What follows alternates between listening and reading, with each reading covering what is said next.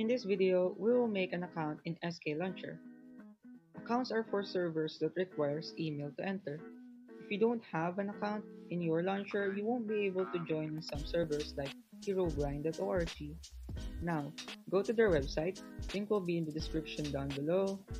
Click on sign up. You should see join SKL community. Enter your email, password, and then click on agree terms. Click on create account and sign in your account. After that, choose a username.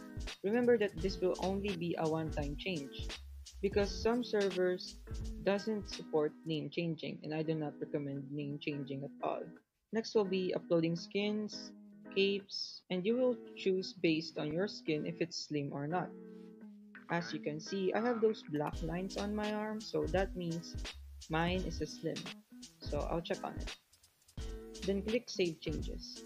After that, open your SKLauncher Minecraft and click on Offline Mode.